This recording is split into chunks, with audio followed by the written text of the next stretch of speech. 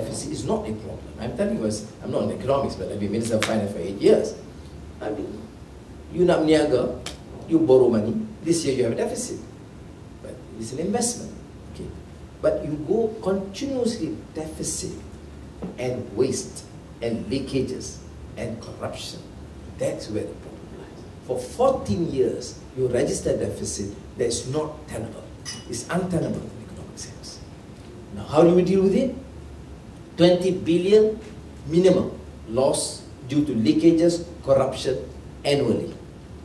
Pemuda report. It's not our opposition. Now, you force your way through and just give a warning. Any minister or secretary of ministry have any corrupt dealers who will hang you. I mean, not literally hang you. Lawyers will respect. I mean, you say that, I mean, people, they fear.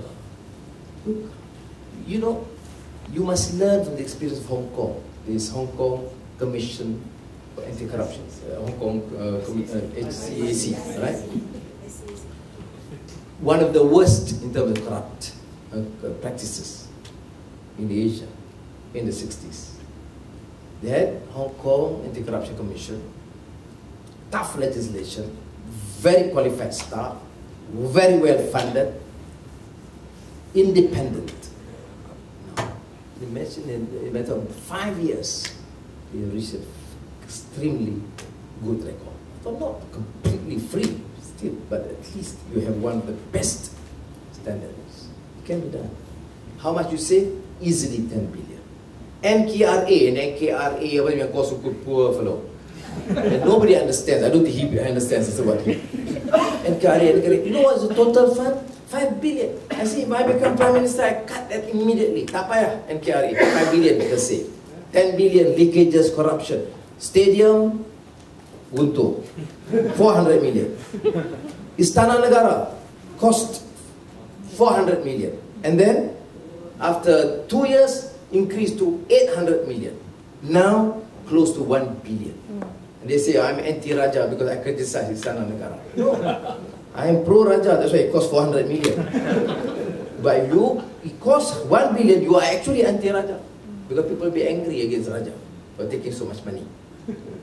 So, there are specific measures that you need to take. Not immediately. I don't believe that we can do it immediately. Matter 1 year, you cut deficit. Cannot. Because with the expense of education, public health, infrastructure, which you can't compromise, you can't touch.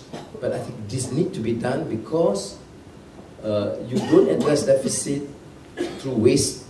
No tender. You can manage Sungai Besi. Pilih Pulau Biru, tak ada tender. Negotiate. May cost. The cost will increase invariably. Natural, you have a tender process, then you can actually access the actual price. You don't, you negotiate. Sana bank situ sikit, I mean, I've seen it. That's why I think both experience, we got the jail experience, but the experience in government also helped. Don't forget that. We say, "Alah, no, you pun sama." But actually, it was good experience in the sense you understand the workings better. And I believe we can deal with it. But for now, it is a major problem. You know, this Occupy Wall Street problem is also a major thing. It is all the excesses of a capitalist system. You know, it's also, so people must start thinking about this. You register billions of profit, and then major loss, there's a bailout. You don't suffer. The poor guys suffer.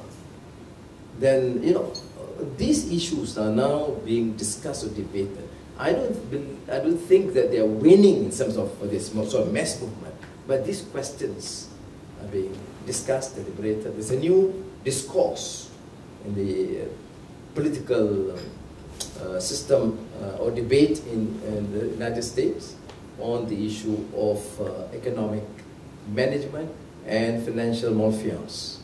Thank you very much.